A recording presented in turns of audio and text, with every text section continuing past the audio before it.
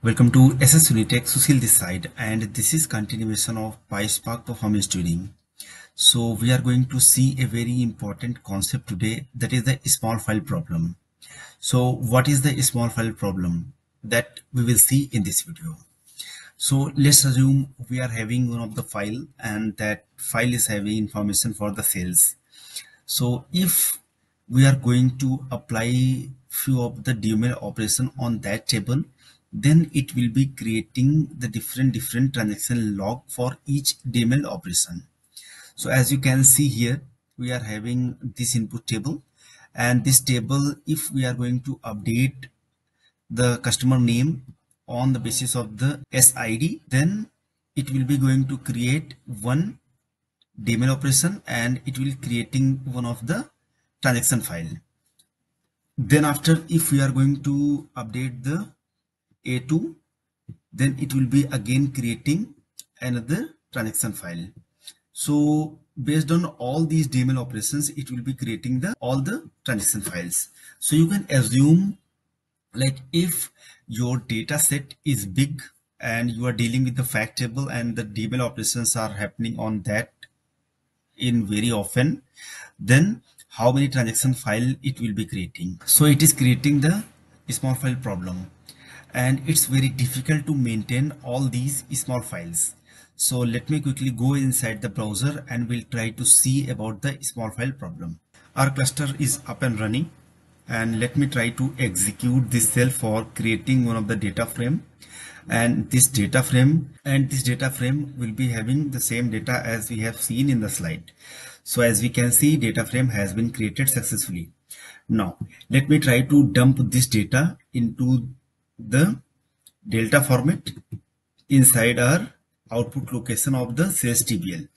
If you can go on this location and let me try to refresh this page, then we will see we are not having such folder here. So let me try to execute, and it will be going to dump the data into the sales TBL folder. So as here we can see, it got executed successfully. So if we can go to the blob storage and we'll try to refresh, then we should be able to see the sales TBL. So this file has been created. So under this, if we can see, then we are having the total 4 partitions in the format of Parquet. So the partition 1, 2, 3 and 4, all these partitions will be having the data. Let me quickly go inside the delta log. So this delta log as of now is having only these 2 files. One is the .crc file and second is the .json file.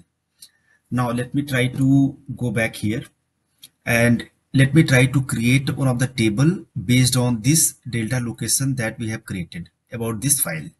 So it will be creating a table with the name of sales TBL under the default database.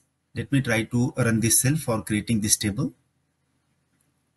So as we can see, okay, so this got executed successfully. And if we can go here and try to write the select statement, like select st from sales TBL, then we should be able to see the data which is available inside your file. So we can see the same data. Now, as of now, as we have seen, we are having 2 files. One is the .crc file and second is the .json file. Let me try to update this SID1 customer name as Solans. So let me try to execute this. So once it will be executed, it will be creating a new transaction file there. So we can wait. Now let me go back here and try to refresh. So it should be going to create another version that you can see. So these 2 versions it has been created. And why these 2 versions are available here? Because when we are going to update anything, then actually it is not updating. So what it is doing, first it is deleting and second it is inserting the same data. So that's why we can see these 2 .json files. So one for the deletion and second for the insertion. And let me go here and let me try to update SID2 as Sorans2. Let me try to execute. So this time again it should be creating 2 additional files there. So as we can see, number of affected row 1. Let me go here and try to refresh. So you can assume like we are only updating a single row, but for each transactions it is creating these many files.